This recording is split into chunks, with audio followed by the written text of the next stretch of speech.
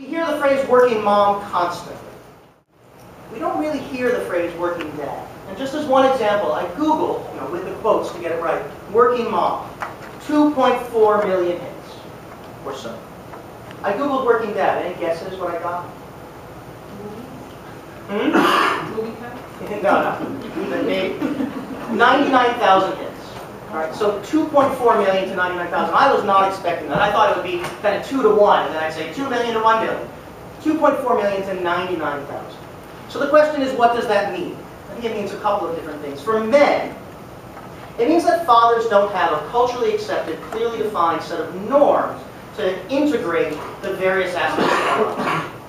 On the other hand, there's no expectation that working dads will actually be good dads, or that being a dad will get in the way of your work.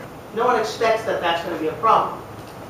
Women, of course, face the entirely opposite and I think much more pernicious problem. Men can't integrate identities. We don't have a way of doing that. Women can't disentangle it. Working moms are inundated with these discussions, having it all, leaning in now. But if you want to have it all, it assumes that all is necessary. It assumes that their identity as moms must always be present. And I think this assumption is something that has kept women, one of many things that has kept women from breaking glass ceilings. Mom, working mom always means mom. Meanwhile, people without children, and some of you look pretty young, but maybe I'm just getting older, people without children, especially in high-pressure environments like this one, they feel required to work long hours to take every late or weekend obligation. And they often come to resent parents, and not so much their children, but the built-in excuses that these children offer. These are challenges. They're different challenges for different people depending on your life situation. And I think they can't be met without dialogue, without open conversations.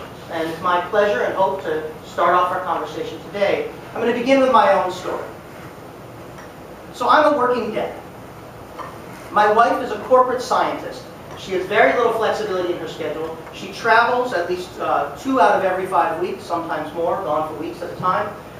When it comes to the duties on parenting, I'm the first on call, even when she's home. Yesterday, after we talked about this yesterday, I got to the parking lot, turned on my phone. I had multiple calls from the school nurse because my son had to pee in his pants, and they didn't have extra pants. So I was in Evanston. You all know how long it takes to get from Evanston to the western suburbs?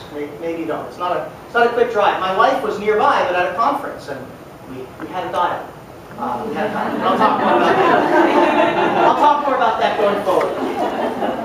So when it comes to the duties of parenting, I am the first on call. But I also work very hard. I do have tenure now. I work very hard to get there. I have a book on the way. I chair a committee. I serve on other committees. I write popular essays. I advise students. I teach lots of classes. I chase work-life integration as a kind of platonic ideal. It's a target. It's always out of reach, but it's a target. I do have some strategies that I think help me in the chase. First, I work very hard to identify the patterns that connect my diverse and sometimes conflicting elements that make up my life. Second, I try to be very intentional in my relationship, my partnership with my wife. And third, I speak out. I speak out, not just here, but in many ways, as a public father. And by putting all these strategies together, I try to integrate my life, to see it as a whole, and then to answer what I've come to believe is the most important question. What's next? I've come to this question in my approach to work-life integration entirely by chance. I wasn't planning on this. This was not a room I thought I would be in 7 years ago. Really, it's a process sparked by the copying of an extra chromosome in the moments after my son's conception, and then my reaction to the words Down syndrome. So now you know a little more about it. So the last time I wasn't worried about integrating work and life was in the summer of 2006, which are literally several lifetimes ago. Not my lifetimes, but several lifetimes ago. I was working on my dissertation. It was great. I had a desk. It looked out over a stream. There was wildlife. I would wake up in the morning. I would sit down. I would write 2,000 words, however long it took me. Then I would shower and eat. I'd go back and edit those 2,000 words. I did it all summer. I wrote my dissertation. It was a beautiful time, intense concentration on one project about which I cared deeply. I turned in my dissertation. A week later, we discovered my wife was pregnant. Good time. A week earlier, 2 weeks earlier, might have been on. A week later, we discovered she was pregnant. My son was born a few days after my first round of job interviews, and by the time I came to Chicago for my final interview at Dominican, we had had his diagnosis, because he was diagnosed just a few minutes after his birth. So I decided when I arrived here to tell my prospective employers all about my newborn son's condition, because I wanted to ask about special education, special recreation, and gen therapies, and medical issues, and a whole new range of questions I had that I hadn't considered before. So I said the only way I can really assess this job is if I'm open. This was not a decision I made lightly. It was a choice, it was a strategy. And it may seem risky to be so open, or I would say even vulnerable when on a job interview, right? You're selling yourself. Now let me tell you about my son with Down syndrome and all the needs that I might have. But it's worked for me, and I'll tell you a little bit more why. And I want to recognize, though, first off, that I do have this advantage. I'm straight, white, married man. So when being open and talking about family, I'm taking much less of a risk than other people. And I'll get a little bit more about that later. But I don't want you thinking, well, of course he's a guy. Right? I know that, and we'll talk about it. So I like to think I would have been a good engaged father of any child, with or without Down syndrome. I'd always wanted children. I think I would have been a good dad. But there's no question to me that when Nico was born and diagnosed, it changed me. It pushed me into a new life. This is not unusual. I know many men who wanted to be fathers, but who never expected to be caregivers, for whom their definition of what fatherhood was, their ideal, their imaginary life as a father, didn't overlap with this notion of caregiving. I've seen that change very rapidly. I see it change for many fathers, but I've seen it change very rapidly by the birth of a child with Down syndrome or with another disability. I've also, I should say, seen men unable to cope with this, who turn away from the child, sometimes for a few weeks or months, sometimes I think permanently, unable to reconcile the ideal with the reality they're facing. But for me, and for many parents, the process of adapting to this diagnostic reality pushed me. It was very time-consuming. It engaged all of me all the time, learning about potential and current health issues, filling out paperwork, arranging for tests, more tests, more tests. We had, I don't know, 8 hearing tests in the first 6 months, just as one example. Meeting an ever-expanding team of doctors, starting therapies in and out of the home, and so on. A lot of this stuff may sound like typical birth. There's lots of tests, there's lots of doctors, there's lots to do, you're very busy. It is like a typical birth. But the complexity of the situation, and the amount of work that goes into it, not just physical work, not just paperwork, but mental work, learning about a whole new world for which one was, at least I, was completely not prepared. Totally ignorant as I went into this. There's an enormous amount of mental work. It redirected my mind, my habits, and my identity towards care. In this process, I learned a lot about keeping the big picture in mind, even as I focused intensely on what's next. And when you get a child with Down syndrome, to give you a list of all of the medical things that might happen to your child, 99% of which are not actually happening to your child, just as one example. You have the big picture, you focus on the things that are actually happening now. What's in the next 5 minutes? What's the next test? What's the next thing? So that's what I mean. Well, the road from my son's birth to today has been complicated, as you might expect.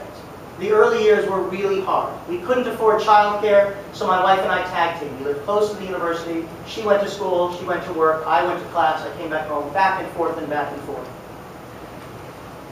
Right now, I can't tell you things are less complicated, but we do have 2 careers, a nice house, money for childcare, I did get tenure. I'm deeply grateful for all of these things.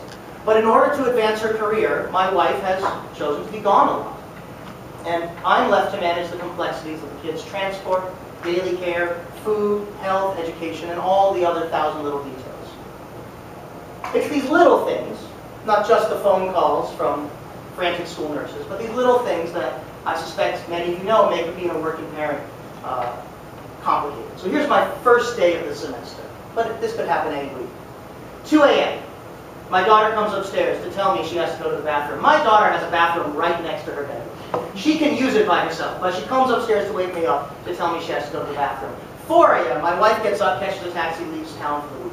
6 a.m., I get up. I get my kids up. I get them dressed. I feed them breakfast. I give my son some medicine. I get their teeth brushed. I get them to the bathroom. Finally, my son is on the bus at 7:30. I drive my daughter to preschool. I go to work. 9 o'clock, I'm in my office. I teach all day. then reverse the process. I pick them up, I bring them home, I feed them, I undress them, I clean them, I put them to bed. And at 9 o'clock, I sit back down at my desk to start working again. Class prep, writing plans, plans for the week, menu planning, whatever else I need to do. How do we cope with this? And I mean we as all working parents, but also me and my wife and I in particular. In my family, we cope with it by being as intentional as possible in organizing our lives. My wife and I don't pursue some sort of ideal equality of responsibilities in which we each do the same amount of tasks. I have this idea of tracking hours on a chart so that you can, say, well, I've worked 12 hours on the kids and you've worked 9 hours, so you have to go give the kids a bath now, right? We don't. We don't do anything like that. Maybe other people do. What we really try to do is not to make assumptions about who should do what. And I think these conversations about who should do what, being intentional, not making assumptions, have led us past the pitfalls of the mommy trap, in which traditional gender roles, or really perceived traditional gender roles, function as a kind of default. For us, there is no default. There is only conversation and compromise. And Google Calendar. I cannot emphasize this enough. This is not a tips. This is not a tips talk. I'm trying to get to some big ideas. But if I have one tip, Google Calendar, we always know where we're going to be. It might have saved our marriage. Because we had so many fights about who should be where when. Now it's just a matter of record.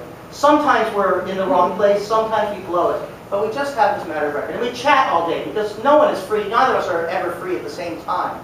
But we have lots to talk about in organization. So little tech tips that you have.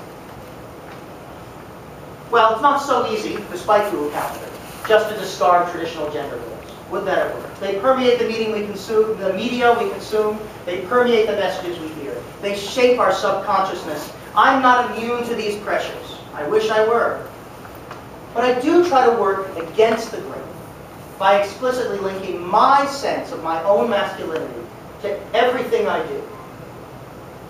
Making dinner, doing dishes. I say these things are manly. Going to work, picking up a paycheck. I say these things are manly. Fixing the house, tending the garden. These things are manly. Washing my children, wiping their bodies. These things are manly. I'm not saying they're only manly. I'm not saying they're only masculine. What I'm saying is that they can be part of an inclusive masculine identity.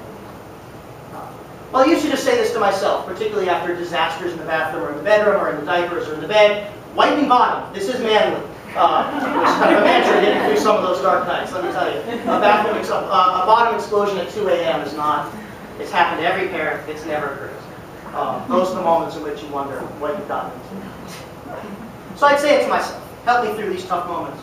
But in the last year, somewhat to my surprise, I've taken on this new position, public father.